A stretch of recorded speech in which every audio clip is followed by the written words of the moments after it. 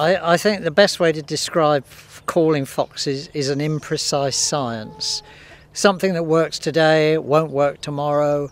There's certainly no silver bullet call that you use that'll work every time. It doesn't happen, and probably just as well too. If you're out in the summer of a summer evening and a wild rabbit gets caught by a stoat or a fox and it squeals, you'll see any fox that's around will go straight to it. That doesn't happen apart from when you're calling cubs. Adult foxes are far more wary, but they know the difference. This is a good old standby that I've used for years, which is the wham call.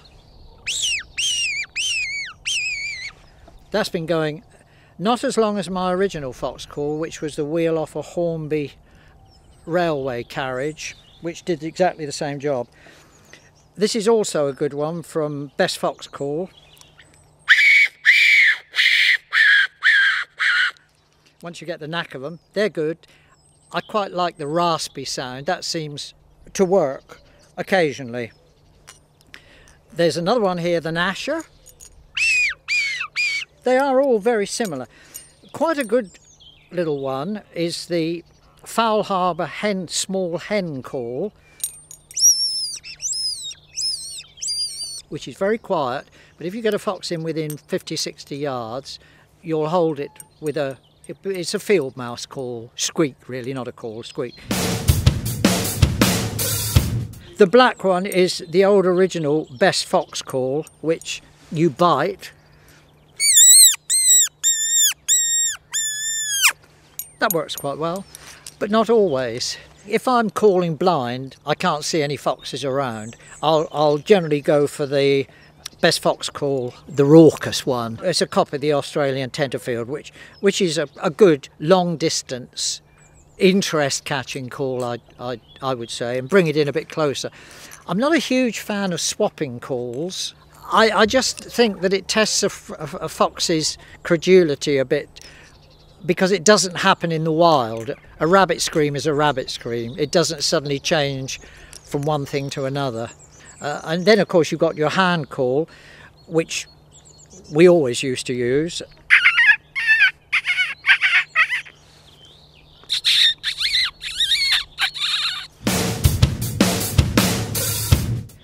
If we move on to digital calls, there's two I usually use. One's the Fox Pro Spitfire,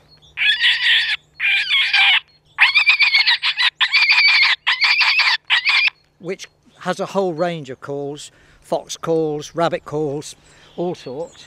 The one I particularly like, because it's small, the Mini Colibri, which you can fit a little amplifier on.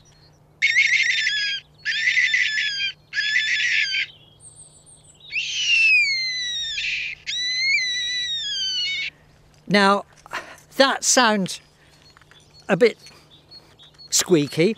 I think you have to remember when you're dealing with calls that you're not necessarily, you're trying to attract the fox's attention and curiosity. I've got a friend in the village who was painting his kitchen in the winter a couple of years back, and he lit his log burning stove and it got too hot and he opened the window and it smoked and triggered his smoke alarm, and a fox came tearing down the field right within 6 feet of the back window to a smoke alarm. But you don't carry a smoke alarm and a box of matches with you when you go out foxing.